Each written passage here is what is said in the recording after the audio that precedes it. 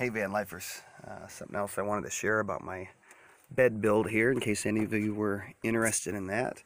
The three-piece folding wood platform that I built this on is great. I was struggling a lot with trying to figure out how to sit upright. When I was in my bed, I kept stacking pillows here. I even tried like a $20 foam wedge pillow, and it was awful.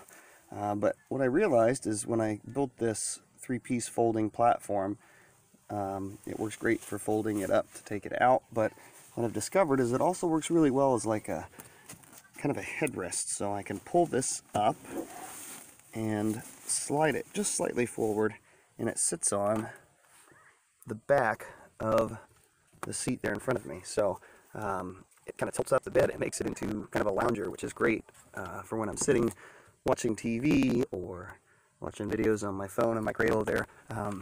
It gives you a nice little tilt there.